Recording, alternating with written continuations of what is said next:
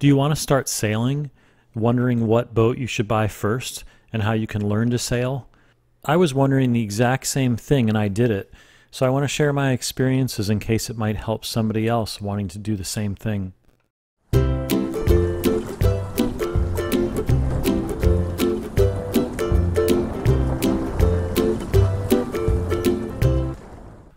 A few years ago, before I got a sailboat, I'd really never been on one.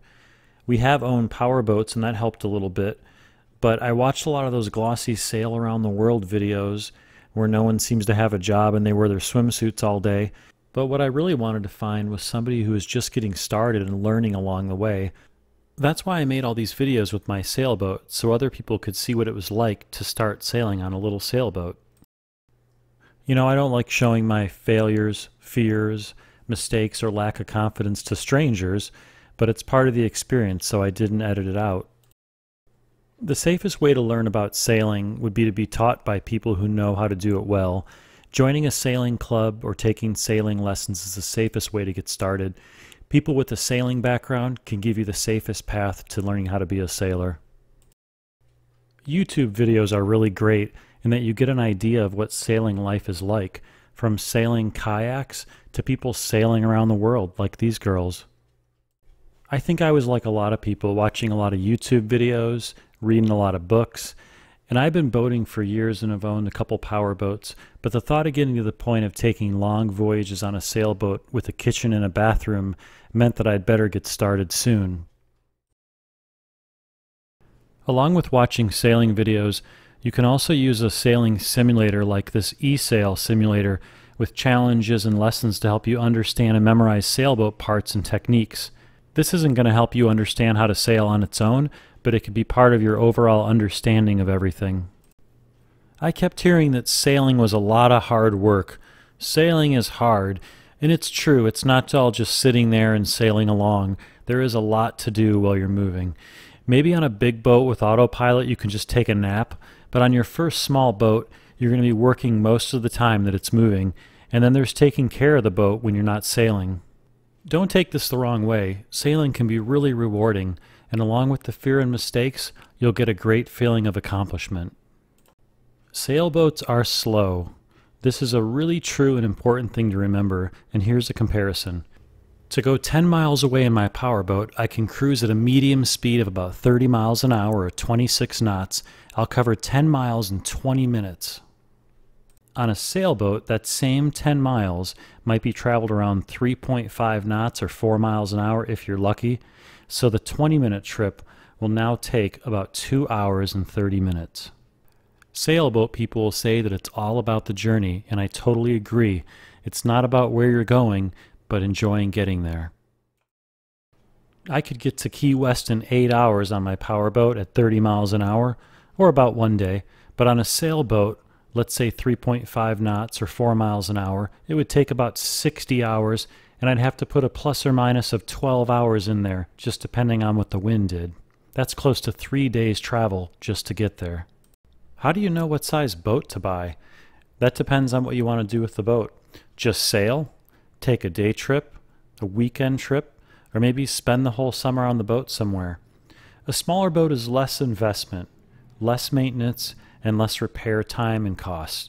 It's less costly to store, and you can trailer it to where you want to sail if it's that small. Having a small boat on a trailer means you can work on it at your own house instead of in the marina or out in the water.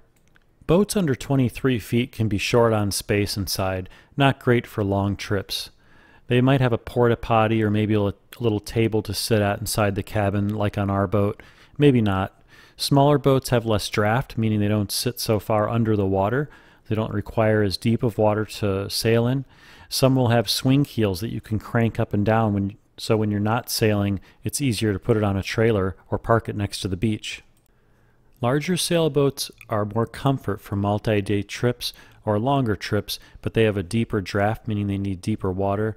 They also have complicated systems on them, and in the beginning, you'll want to focus on sailing, not a bunch of other things like fixing all kinds of problems with a big boat.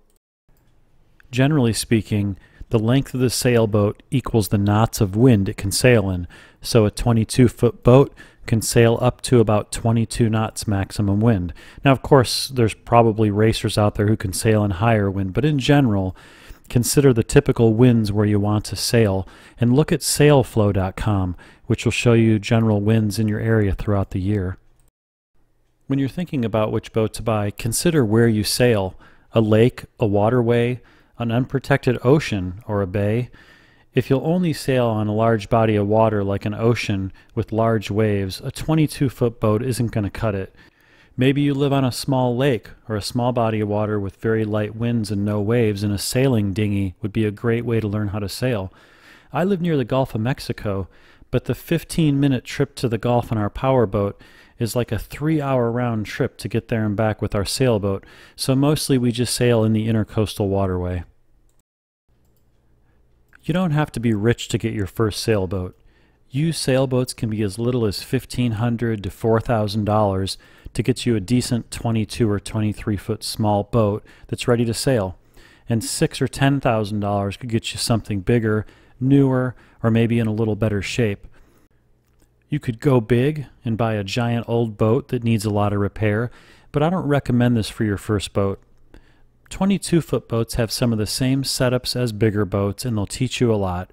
Don't buy an old boat that needs tons of work. You'll spend more money fixing it up in comparison to just getting something nicer that someone else already fixed up. Small boats are popular, and they're easy to find for sale. If you're going to hunt for a boat, get this book. A small boat will cost less for storage, fuel, parts, cleaning, and maintenance. They can provide a safe starting point to see if you want to move forward with your new hobby. As far as brands go, popular boats that sold well have a lot of parts available and good information and resources available. The Catalina 22 is a great example. Check out catalinadirect.com. Rare boats, you're on your own to figure out things, and there might be a reason there weren't so many made to begin with. There are many more considerations, and I recommend reading books and understanding the pros and cons to different models. In the end, it might come down to cost and local availability, not what brand you want to buy. You might think you want a big boat to start off with a kitchen and a bathroom, but unless you have a lot of time off to go sailing far away, you're just not going to use those things as much as you think. I recommend getting something that sails like a laser or small catamaran that you can sell a season after learning the basics, and then move on to a regular sailboat. You'll probably have a lot more fun sailing that around, and it's safer and smaller to start off on. Remember that sometimes the best part of a new hobby is when you're learning how to do it. Enjoy the whole process. Don't look at the end as a goal. See the whole process as the part to enjoy, and the mastery of it just icing on the cake. Thanks to a viewer called Jason0770 who commented and suggested I talk about what I learned the hard way about sailing. There are a few specific things I think I really did learn the hard way. Not having a checklist to be sure the boat was ready. Halyards not connected to the sails, and then I go to raise the sails and realize I haven't set them up or connected them. Sail ties still on when I was trying to raise the mainsail. The sail cover not taken off. So in the beginning, make sure everything is ready and have a checklist that helps avoid looking like a jackwagon when you do things. In the beginning, I had the wrong type of anchor for leaving your boat in the water, and the chain kept wrapping around it and following the anchor. I didn't attach the jib hanks on the forestay prior to raising the jib, and that was an issue, so I had to learn that the hard way. And also, last, overestimating your skills. Watching YouTube videos is not training your muscle memory. You can watch something 1,000,000 times, but when you go to do it, it's still going to be the first time you ever did it. Stay tuned for an upcoming video where I'm going to be taking Not Enough out into the Gulf of Mexico for a day sail. Eventually, I'm going to want to sell Not Enough and move to a little bit bigger boat so we can take some longer trips. If anyone is interested in buying Not Enough, you can email me at the address in the description. I'd like to know how you got started in sailing. So in the comments below, share the story of how you got started.